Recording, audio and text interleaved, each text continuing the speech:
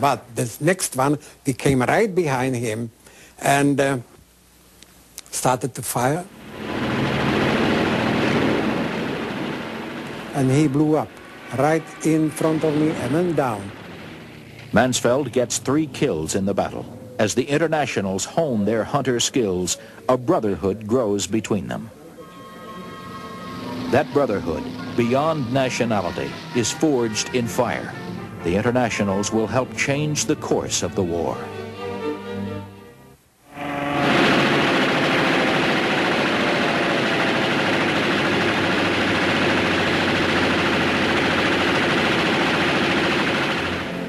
Putting their lives on the line for a common cause, the internationals and the pilots of the RAF develop mutual respect and admiration.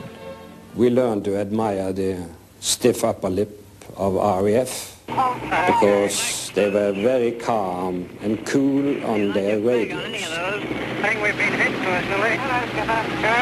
We've been holding the front. And we picked that up.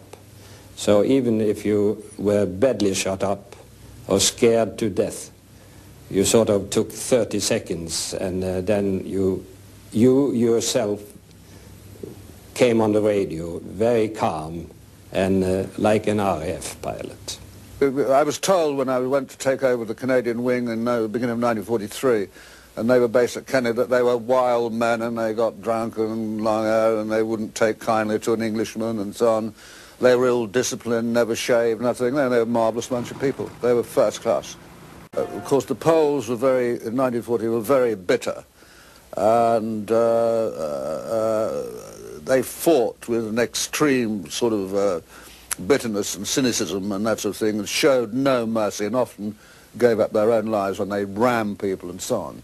Polish ace Stanislaw Skalski will score 18 kills over Europe and North Africa. I will use some silly expression. I mean, we were sportsmen only. In this sport come one thing each one have to remember, that you're fighting for your life as well.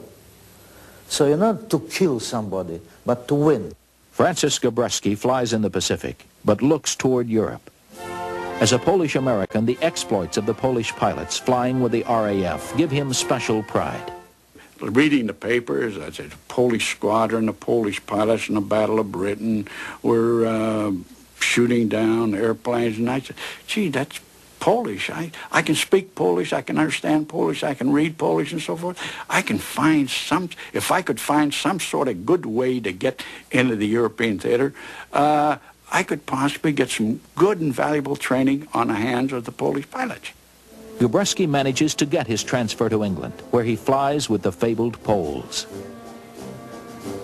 And they were a bunch of little tigers, but they knew the strong points of their aircraft, they knew the weaknesses of their aircraft, and above all, they had respect for all the German pilots.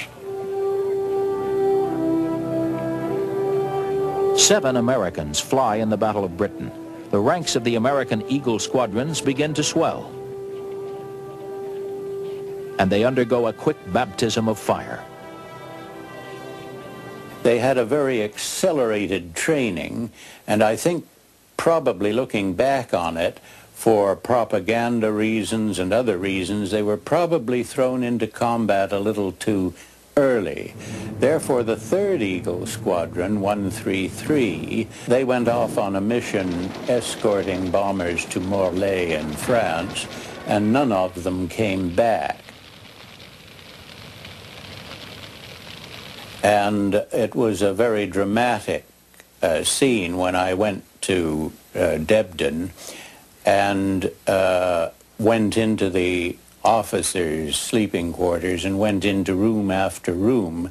They hadn't had time to clean up the personal effects, and here were half-written letters, "Dear Mom, everything's fine," and the toothbrushes and the shaving cream and so on really brought it home, all these empty rooms.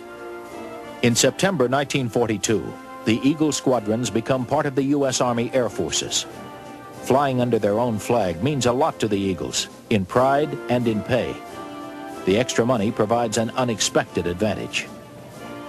The Englishmen used to go off to the pub and drink beer, and we'd go off with their girlfriends, and they used to make the comment that the trouble with the Americans was that they were overpaid, oversexed, and over here. The American Eagles discover a special use for the Mayday emergency radio channel. And sometimes coming back, I used to switch on to that channel, and instead of hearing what I had expected to hear, I heard these people saying, "Would you please telephone Daphne on Mayfair 3637 and tell her I'll be a little late for our date at the Savoy?" We were always full of fun, full of jokes, full of enthusiasm, and of course it was always the other guy that was going to get shot down, not you.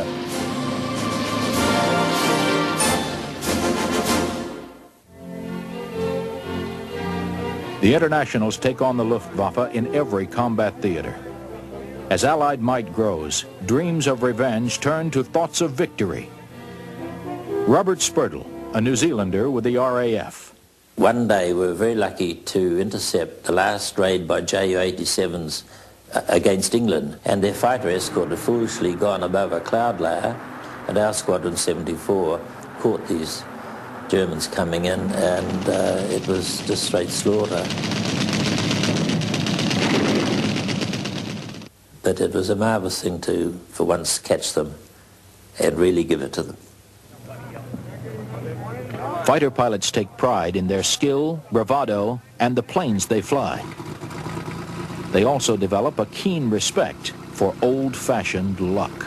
You know, during the war, I always saying, Napoleon used to say, if you want to go on war, you need three things. First of all, money.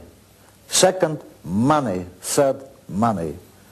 I used to the same thing to the war. Luck, luck, and luck. I was shot down twice during the Battle of Britain even. I don't know how I'm still alive. So luck is with me. Colin Gray, a New Zealander, gets lucky when a Messerschmitt bores in for the kill. Somebody said bandits. He managed to get on the tail of one of them, and it gave him a good burst, and I was surprised to see him pull up and bail out. And while I was watching him do this, there was a hell of a clatter, like somebody running a stick along a corrugated iron fence, and I realized I was being shot at. And this gave me a bit of a fright. But perhaps fortunately for me, one of the cannon shells hit the port wing and jammed the ailerons in the up position, so that the aircraft flicked over into a dive. I couldn't have devised a better escape maneuver. Desmond Sheen, Australian, will score 7 kills in his Spitfire. His luck holds during a furious battle. I was sent up to attack a formation of DO-215s. I was attacking this when I was shot down, and I had to bail out over Kent. This was about 12,000 feet. And I had a grandstand view of the whole of the battle, because there were bombs falling in London, others over Dover, and there were dogfights overhead, and an ME-109 went down in flames quite close to me. I bailed out and landed as light as a feather in the field. Early in 1943, the momentum of the war turns. The fight is carried to the enemy in the skies over Fortress Europe. We began sweep operations over the Channel. They weren't extremely popular with us, because we had to fight over enemy territory now, and they were fairly hairy operations.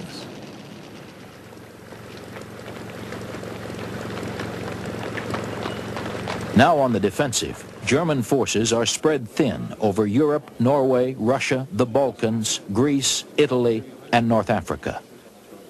The Luftwaffe rushes new pilots into action. Most are no match for the combat-savvy international squadrons. Ragnar Dogger is over Germany and looks up at a formation of Luftwaffe bombers. We attacked from below and shot down 12 of them and didn't lose any. But later we found out that these planes were flown to forward bases by inexperienced pilots. So it didn't take very much to shoot them down, which was a pity. The Luftwaffe is short of planes, but the pilots are long on discipline and courage. I remember a case of getting on the tail of two aircraft. As you know, in the fighter world, you fly in pairs, and the number 2 looks after the number 1. And they were so well disciplined that I was lining up my aircraft to shoot down this number 2,